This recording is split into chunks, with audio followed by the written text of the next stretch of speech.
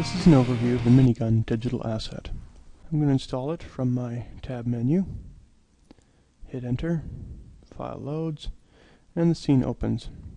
By default, there's a ground plane and some collision geometry. I'll show you how this can be replaced later on.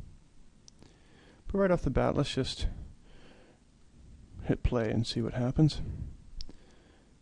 As you can see, some bullets are flying out, and they hit the collision object, and some debris flies out of there. Spent casings eject out the side, and they bounce off the ground, just like you'd expect them to. Now, if I grab the handle and pull it, you'll see that the gun orients correctly, and I'm going to hit playback, and you'll see that the bullets now have updated to fly in their correct trajectory. So I'm going to scroll here, and we can add a custom target parent to this object. So if we had a moving target, we could parent the target to that moving object, and the gun would track it automatically. But in this case, I'm just going to manually keyframe this gun, sweeping from one side to the other. So I've set a keyframe. Now I'm moving back in time to frame 8, and I'm going to set another keyframe. And hitting playback, you'll see when it gets to the first keyframe, it starts panning to its right, and now shooting over to the other side.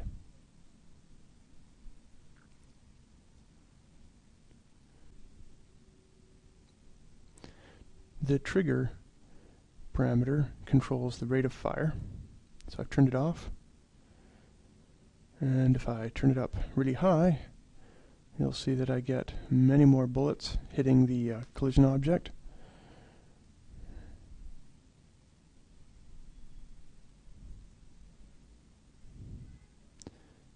And all the debris falling down from the ground.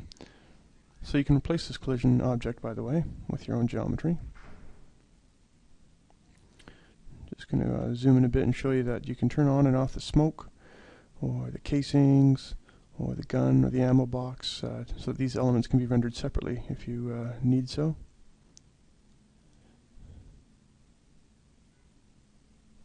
And there, the whole gun can be hidden. The ammo box, if you don't want it.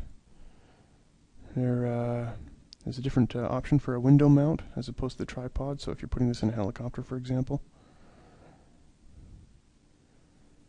And there's lots of customizable attributes. Here we can apply our own materials.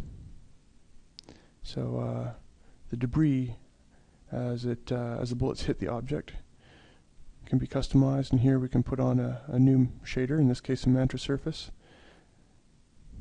and we can apply that to the debris so it matches any other geometry that you happen to be rendering with.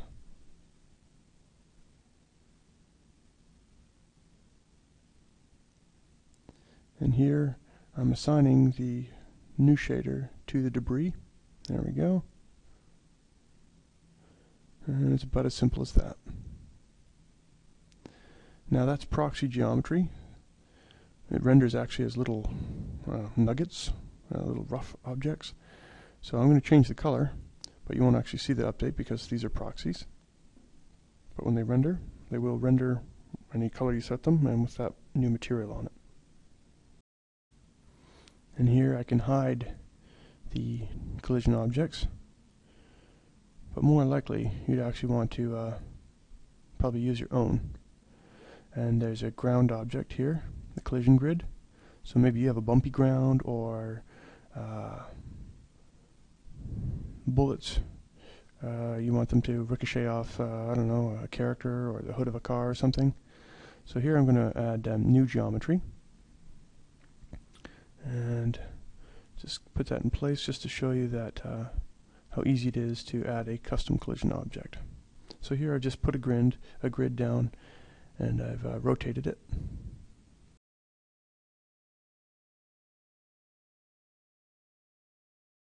And under the bullet collision object, I'm going to drag and drop this onto the field, and see it's put my grid into that field. And now if I play back, it hits the object. So this could be any piece of geometry in your scene. A car, a building.